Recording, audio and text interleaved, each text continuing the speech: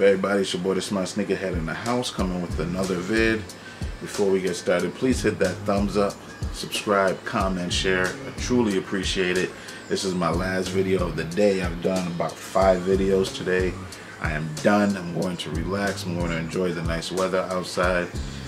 But another discussion video, and I thought it'd be pretty fun to share with you guys and get your opinion. This video is about features on kicks that we love but are completely useless. The idea for this video actually came when I rocked these AirTech Challenge 2 pinstripes, aka French Open #2s in my opinion. I was wearing these the other day and the liner is leather, which is dope. How many things, and you can let me know down below, what are things that you absolutely love on sneakers but are either annoying or useless? I'll tell you a couple of mine. Number 1, leather liner. It's a really nice touch. For certain shoes it does add a certain level of comfort to it, but it's useless because no one really notices it. Who really notices the inside of a shoe? And it's a bit annoying. Like I said, it squeaks. Certain leather squeaks when you wear certain socks, and it is super annoying. So that's one of the features that, as much as I love it, it's useless. Continuing on the inner of the shoe, the insole. We see this so many times. We're like, oh, this insole's dope.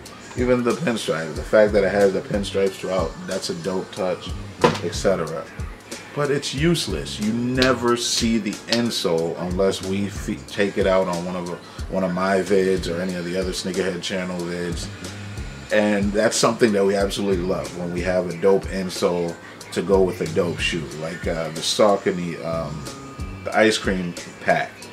Everybody loved the insole because it looks like a waffle cone ice cream, but you never see it.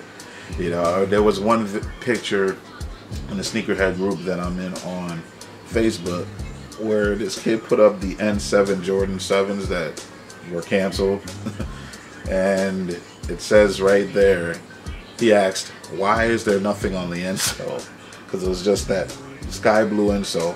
I'll put a picture up here. I said, it doesn't matter to me. I mean, yes, you're usually used to seeing the Jordan logo or whatever. Either fades or peels over time, and no one sees it unless your shoe is off or you take it out. So that's one feature, again, that I love, but it's kind of useless. I guess you could say another feature that I like on kicks, but again is useless, are glow-in-the-dark outsoles. I love when I have kicks with glow-in-the-dark outsole. Like the Obsidian foams I had, those didn't come with a glow-in-the-dark outsole, and all I was saying was, man, these would have been dope if they had a glow-in-the-dark outsole. But the problem is, how many of us really have the opportunity to show that feature? Most of the time we're wearing kicks during the day.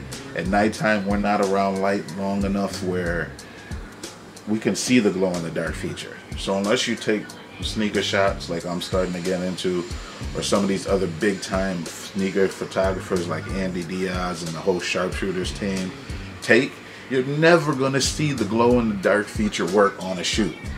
But it is something that we all love, and in many cases we must have on a pair of kicks. The Yeezys, for example, love the glow-in-the-dark bottoms, but how many times will you see it? The Northern Light SBs that came out, love the glow-in-the-dark bottoms, but how many times will you see it? You know, the Yeezy foams, how many times will you see that glow-in-the-dark bottom work? Never. I have a pair of Kobe 9 Elite Cape Crusader Nike IDs I made with this dope blue glow-in-the-dark outsole. Other than me taking the pictures for it, never see the outsole glow-in-the-dark. So that's another feature on a kick that's useless, but that's something that I love to have on a shoe. So I could go on and on. Same thing with you know, lace tips. Some people are like, oh, it has the metal lace tips or the gold lace tips. It's a nice touch. But honestly, is it that big of a deal? Is it a must for shoes? No. But that's, you know, something else that we all love to have. So let me know down below if there's any other sneaker feature, accessory, material that you love, but in your opinion is useless or pointless to have. I just thought I'd share this fun topic with you guys, so please comment. I'll try to reply back down below. And with that being said, it's your boy, TheSmartSneakerhead, and the brother is out. Peace.